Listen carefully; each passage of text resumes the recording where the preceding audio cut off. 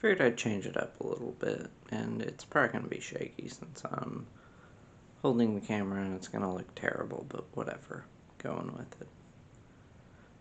So, I've been recently thinking about if, like, the FIRE lifestyle is possible. The whole financial independence, retire early thing. It's kind of an interesting idea, and it's something I guess I've been thinking about a long time before I even knew that was a term or a thing that people did. I just always felt like, as most people probably do, like, do I really want to work for like 45 plus years?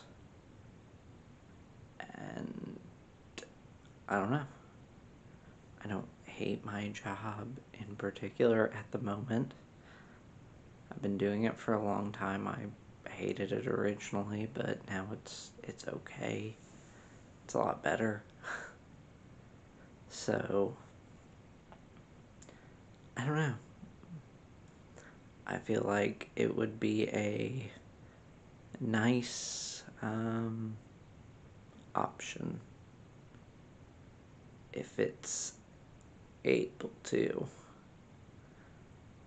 And then I started looking into it a little bit more, and the more different ways about it, such as, like, first off is like Fat Fire, where you retire and you're not going to sacrifice anything. You're going to be making so much money from your just investment portfolio, your stocks, bonds, dividends, whatever, rental properties, that you have no worries. You just can live your life and do whatever.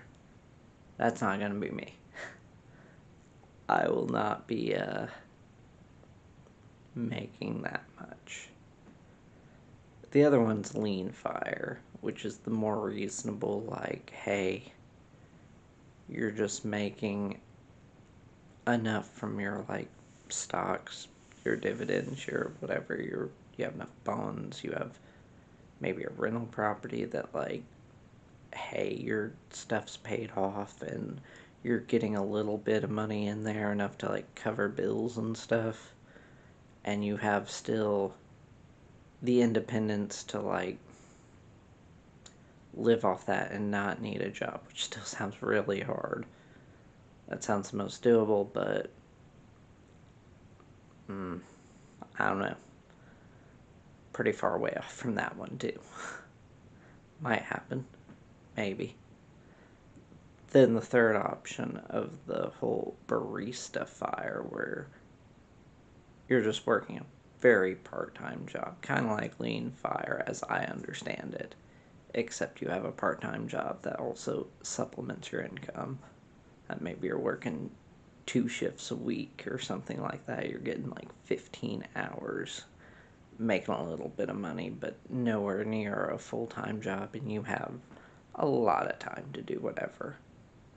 Now that seems really reasonable and really achievable in the future. It's not exactly what I would want to do, I don't think.